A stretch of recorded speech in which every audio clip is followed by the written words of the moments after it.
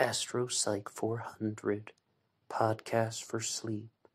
It's time to go to sleep now. Time to surround yourself with positive vibes. And in this episode, we are going to be talking about inner peace, giving credit to Wake Up Call and Pathos.com for their source material. Question about inner peace. Do you have a tendency to think and act spontaneously rather than based on past experience? We live in a world now where we can share lots of information on the internet. We can also share a lot on social media. And I believe that many people are turning toward memes and stickers and small pieces of writing as a way to connect with philosophy, thoughtfulness, and inner peace. But perhaps it isn't the most effective way, because sometimes we can comprehend the meaning of an inspirational quote, but we can't completely put it into action. Some people say that this is just cherry-picking the parts that you want and then doing what you were going to do anyway, and other people say that the brain is drawn toward familiarity. We do what is familiar. And in many ways, it can be difficult to change one's personality. And many people want to stand by the way that their personality is. They do not want to change. They do not want to compromise. They do not want to alter any type of aspect of themselves at all, because the educational system in the United States of America, where I'm from, says very clearly, you have the right to be you, be yourself, you are special. But once you enter into adulthood, you find that that type of behavior isn't accepted by everyone. Just because you're being yourself does not mean that you are contributing to society. So do people act spontaneously, or do they, rather than based on a past experience?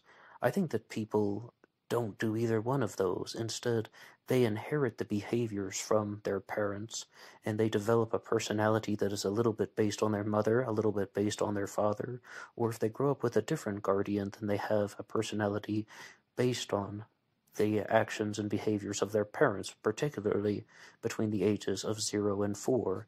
And I think that this is very well documented in the cases of feral children.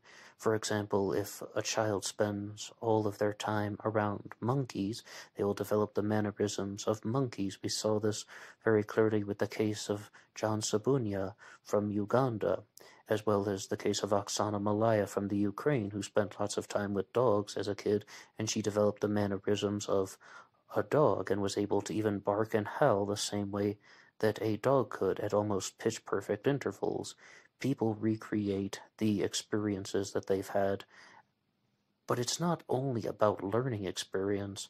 I think that this question, it makes you think that it's more about the learning and the life lessons and the education and comprehending information. If you want to say experience, it has to be about behaviors and thought patterns and life choices. That type of experience is definitely the way people act. The first part of this question is, do you have a tendency to think and act spontaneously? Now, I once used the term spontaneous to describe jazz music, and the person that I was talking to said, spontaneity stems from a fake identity which doesn't exist. Something cannot be spontaneous and have an identity. And I responded by saying that, but jazz music is improvised, it isn't planned out. And the response that I got was, that is not spontaneous, it's just repetitive. And I began to think for a second, yes, jazz music is improvised, but it is played on a mode or a scale of different notes, and then certain notes are repeated. So yes, indeed, it is repetitive, and I was forced to agree. Spontaneity stems from a fake identity which doesn't exist, meaning that a person cannot do something spontaneous. There is going to be a repetition in their behaviors and the way that they are acting, and this is going to lead them to choose different pathways in the future. that is not spontaneity. Spontaneity might exist with things like atomic structures and particles and things that do not have an identity, and a very clear case of this is spontaneous human combustion, when certain elemental factors in a person create a spontaneous combustion reaction, and someone can actually catch on fire based on just the chemicals in their biological makeup. So it is absolutely horrible, but that's not an identity. That is just a different reaction that occurred between two scientific possibilities colliding. The second question is, do you have an unmistaken ability to enjoy each and every minute? No, absolutely not, and most people don't enjoy each and every minute. I'm very envious of the people who only emit positive vibes, and I'm even more envious of the people who never get affected by outside forces like external stimuli when someone is shouting at them and they don't feel anything.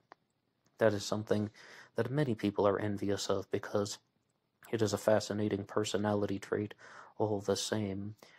There are people in the world who perhaps can enjoy each and every minute, but it's not always a good thing. Just because someone is enjoying life, it doesn't mean that they are contributing to the collective well-being and to the collective consciousness of those around them. If something is fun for you but not fun for anyone else, that doesn't mean that you should do it.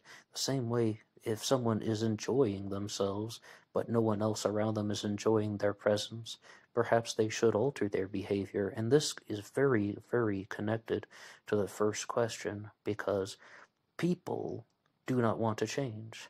And I think a big problem that many people have in their adulthood is they want the world to conform to their personality. They want their personality traits to be the guiding force for morality, ethics, virtue, and perhaps in some cases legislation. And the reason why is they have a belief system. They believe that these are good things and that people should behave this way. But the problem is, a single human does not get to dictate morality, ethics, and virtue for the entirety of the planet Earth. Sometimes in life we will experience an agreed upon ideal that has been established over these centuries. History, culture, and human development have pushed us toward certain factors in life which we can all agree are unacceptable. And some people believe that that is only the learning process, that history, culture, and human development allow us to understand the ideal, which was not created by any particular human. It is simply an aspect of conscious awareness, and it is simply an aspect of existence itself, that we should not be committing acts of unwarranted destruction. Unwarranted destruction needs to also be removed from the mind as well as from the external world. Some people talk about the word cruelty, saying that cruelty is unacceptable, inappropriate. It should not be used in any type of society. If you were to have a society that was governed by cruelty, it would be a horribly ineffective society, and it doesn't contribute to the collective well-being. At that point, though, one needs to differentiate between well-being and happiness. There was a book out by Dr. Michael Shermer called The Science of Good and Evil, where he proposed that the human concept of good and evil is collective happiness. Goodness is moving toward the collective happiness of a social group, and evil is moving toward away from collective happiness and toward collective misery. The problem with Dr. Michael Shermer's thinking is happiness is very superficial and it doesn't get to the heart of the issue. And just because a group is experiencing happiness, it doesn't mean that they are committing an immoral action. For example, someone can be very happy by hurting someone. I mean, that's what sadism is all about. People enjoy inflicting pain upon other people. And a response that is often brought up is, oh, well, if someone enjoys hurting other people, then that person isn't truly happy. Well, what is true happiness? Well, it's happiness that is partnered with morality. Oh, well, then what do you want people to experience? Do you want it to be happiness, or do you want it to be morality? And I definitely believe that it is the latter, that morality, ethics, and virtue are the actual goal that people are supposed to experience, and happiness is just a way of navigating. For example, a society can do an immoral action and still have collective happiness.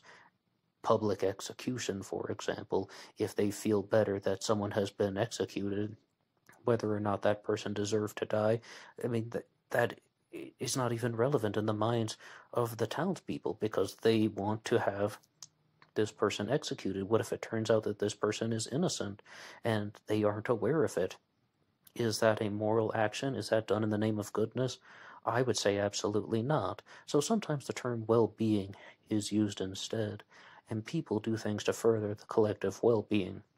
But there's also a word, cooperation. The collective cooperation of humanity is what can push society forward, as opposed to something such as just simply happiness. Question 3. Have you lost interest in judging others? No, I have not personally, and it's very difficult to avoid judgment, but to achieve a sense of inner peace, I'm reminded of something that I learned from Jesse Peterson when he said, anytime you get lost in your imagination, that's bad. You need to be in the presence of God, and you need to be in the present moment. Whether you believe in God is beside the point now, because you can approach this in a secular manner. Most notably, he is saying that when you get lost in your imagination and you're thinking about people from your daily life, you're either telling yourself that you're better than someone or you're putting yourself down. And in a very broad context, I tend to see that that is true. However, sometimes this is a powerful force to try and resist. And what Peterson encourages us to do is do not let that force have any reaction at all. Don't run from it. Don't try to hide from it. Don't engage with it. When you start thinking about bad experiences that you've had, people in your personal life, someone who was mean to you 5 years ago, and bad conversations, tell yourself, I have no opinion about that.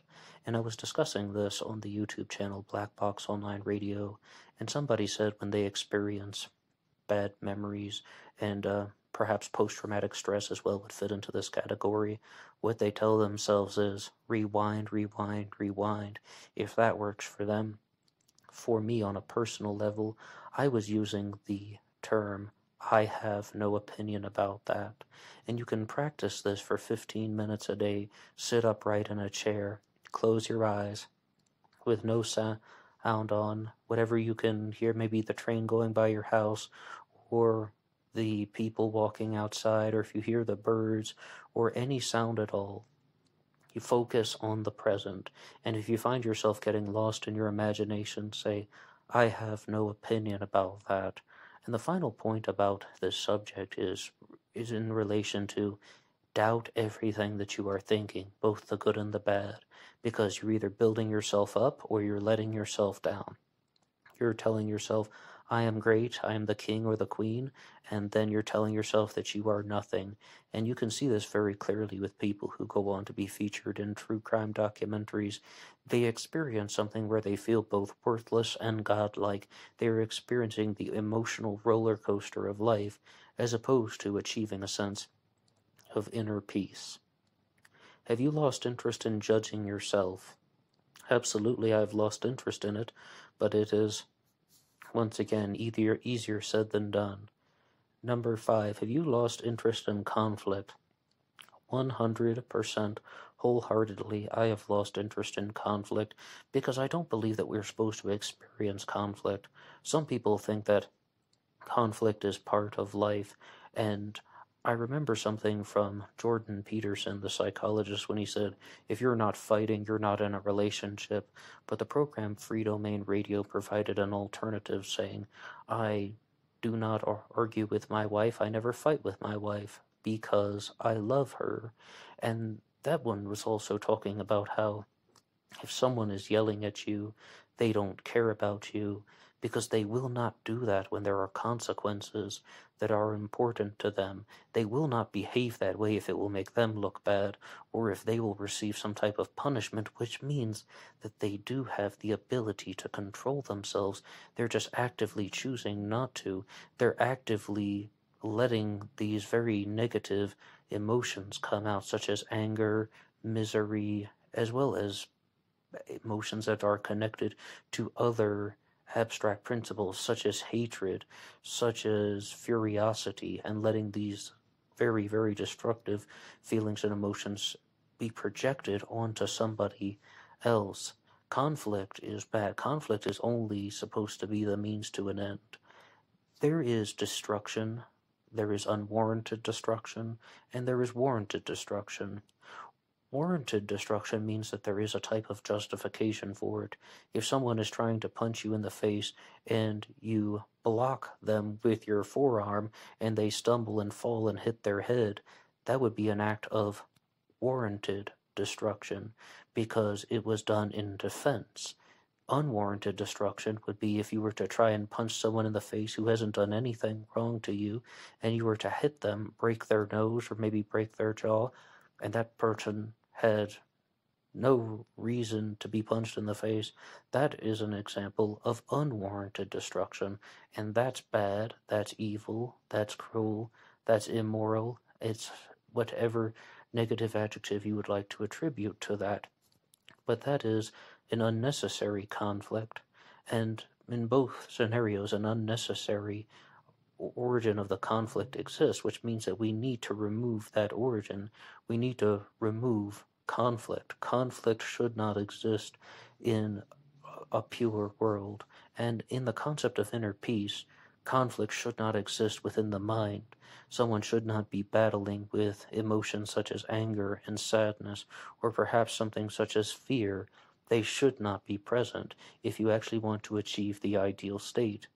So, firstly, being aware of one's own conscious experience of existence and recognizing that there is an ideal that we're meant to strive toward, and it's going to be difficult to remove destruction from one's life, to remove conflict from one's life, to remove evil, misery, cruelty, sadness, anger, and fear from one's life. And a lot of people do not want to give these up because they recognize a survival mechanism that has been implemented with these emotions over the centuries. Perhaps you've heard something about how anger is an evolutionary response to injustice, sadness is a response to grief, and fear is heavily connected to survival. People are afraid of things because it can hurt them, but if you actually live in a world where you do not need to be afraid, you no longer need the fear. If you live in a world where you no longer are attached to anything, then you don't need sadness. And if you live in a world where injustice doesn't exist, you don't need anger. Back in 2014, I was reading a lot about the religion of Jainism, and one point I didn't quite comprehend was when it talked about relinquishing connections to other people, and I was thinking, how could a father or a mother relinquish connection to their child? How could any parent do that? Perhaps even other family members if you're very close to them. And I believe that this is meant to take place later in life when someone is supposed to recognize that the children are grown up and they are on their own, and now it is their responsibility to achieve a sense of inner peace, because the connections to humanity will always create these types of emotions. As we said, there are reasons why emotions happen, whether it's anger, sadness, or fear, but it can be lived in a way in which these emotions are not present. Question 6. Have you lost interest in interpreting the actions and motives of others? Not completely, because it's very addictive. It's very addictive to analyze other people and to try and understand how people are thinking. Self-help, psychology, watching Dr. Phil on the television, all of these will lead you to try and analyze other people. Dr. Phil said this himself. The reason why he became a psychologist was because he not only wanted to know what other people were thinking, but he wanted to know why they were thinking and what was the exact thought that was in their mind when they were committing the actions. It's not just the reason why they did it. What was the exact thing going through their brain when they chose to commit those actions? It is very, very addictive for people to try and think in this process. But the problem is, though, it's just that. It's going back to judgment. It's going back to reliving bad experiences. It's going back to ruminating on post-traumatic stress. And when you try and interpret the actions of others, you might not always get it right. You might think that you understand other people and the reasons why they do things, but you're only looking at it based on a very narrow section of their experiences. Some people really try to connect this to the mother and father. Sigmund Freud was all about this, that your parents are the biggest influences on your life, and the way that your parents acted towards you when you were a kid models your behavior, your sexuality, your actions, your mood, your temperament. All of that comes from the parents. And I think that people are somewhat 50-50 about Freud in the current world. But have we lost interest in interpreting the actions and motives of others? I don't think that we ever will, and unless I can actually achieve this pure euphoric, not even euphoric, but beyond euphoric, a pure state of purity, really, then I don't believe I ever will get away from that, and I don't think many people will get away from that. But I misspoke when I said the word euphoria, because that's going back to the concept of happiness, or because there is this type of pleasure release, that's why you should do it. Well, that's just chasing your own neurotransmitters. That isn't morality. That isn't ethics. I mean, people who are high on ecstasy might feel very euphoric. It doesn't necessarily mean that that's what inner peace is all about. And the next one, number 7, have you lost the ability to worry? No, I haven't, because when you live in a world outside of self-help books and podcasts and YouTube, you have to deal with things. And some people say, hey, don't worry about it, there's nothing you can do. But sometimes there are things that you can do, and you have to respond to things. And I knew someone once who wouldn't say don't worry about it. What he would say was, just let it go. Just let it go. But then he was telling a story once about his first wife and said, oh, well, okay, I was getting divorced from my first wife and I couldn't let it go. I had to do something about it. And that is the whole point. He had to make certain decisions based on his actions. Like, he had to respond to the conflict. There is a problem and he can't simply walk away from it. He had to go through the proceedings of the divorce and he had to sort out the conflict and achieve a peaceful resolution. I mean, that would be the ideal sense. And a bigger ideal, perhaps the more grand ideal, would be to never have any conflict to begin with. But he wasn't in that ideal state yet. He had to respond to it. So, in those situations, we do indeed worry about things. Number 8, do you have a frequent, overwhelming episode of appreciation? Of course, absolutely. I can get addicted to self-praise. I can get addicted to self-congratulation. And this is a little bit personal, but I frequently tell myself, I am wonderful. And this is exactly what that silent prayer was talking about with doubt everything that you are thinking. You're going to tell yourself, I'm a king, I'm a queen, I'm a wonderful person. And then later on throughout the day, you're going to be telling yourself, I'm a screw up, I'm a mess. This is heavily exemplified on the television show Seinfeld, if you've ever seen George Costanza, and what Jason Alexander openly said, an overinflated ego with a very fragile centerpiece, and it can be broken very easily, and then someone can just say, I'm a mess. At one point you think that you are in some type of overinflated self-congratulatory world, and the next second you're saying, I am not well at all.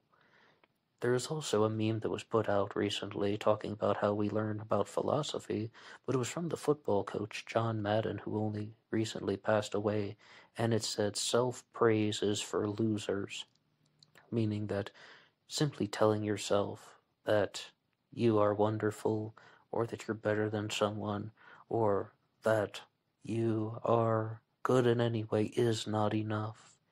It is insufficient. From time to time, I think we will all get caught up in a little bit of self-praise, but it is not the only thing we should try and achieve, because it's not coming from an outside source. There's no one there to validate or certify the praise that you are giving yourself.